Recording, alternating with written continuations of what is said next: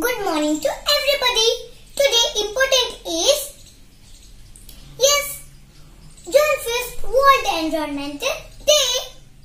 So I am going to tell a few words about World Environmental Day. World Environmental Day takes place every year on June 5th. It is the United Nations flagship day for promoting worldwide and awareness action for the environment.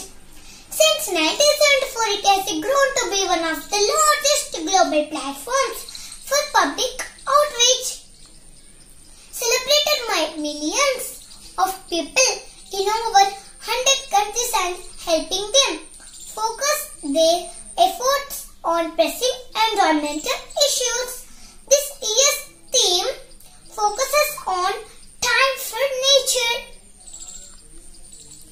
We all depend on nature. 40% of the world's oxygen comes from forests and the rest comes from our oceans.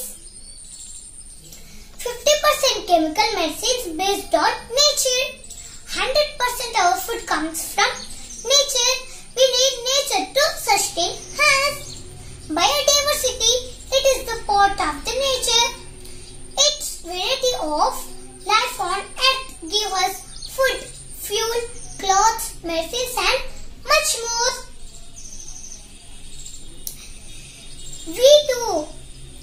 By caring for the environment in our everyday life, can become an agent of change and contribute to saving the world's biodiversity.